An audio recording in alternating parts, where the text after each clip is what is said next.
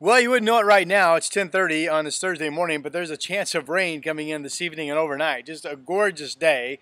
If you look at the satellite picture, you can kind of tell the band of clouds from the weak system offshore is just that, a weak system that will primarily bounce around us to the north. But still, it's actually looking to me like a 50-50 chance that areas from Portland northward will see at least a trace of rain coming in this evening, overnight, maybe some drizzle spots around tomorrow morning. At most, I think maybe a tenth of an inch could fall tonight. Best chance of that would be up around Kelso, Longview area or North Vancouver.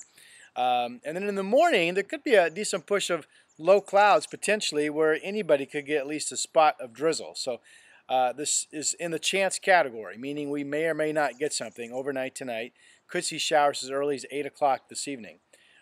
During the day tomorrow, a big time push of drier air. Dew points go down to the 40s. Will become partly cloudy to maybe clearing out by evening. Will be near 70 in the afternoon. Weekend still looks great. Of course, summer begins Saturday morning, 3:41 a.m. Partly cloudy, 76, sunny Sunday, 80. And I think 80 again on Monday. Will start to become more humid during the day, Sunday into Monday.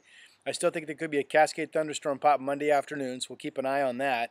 And then a better chance of some showers and maybe a thunderstorm in the valley on Tuesday with a weak system passing. We stay warm behind that with temperatures in the 70s going into the following weekend.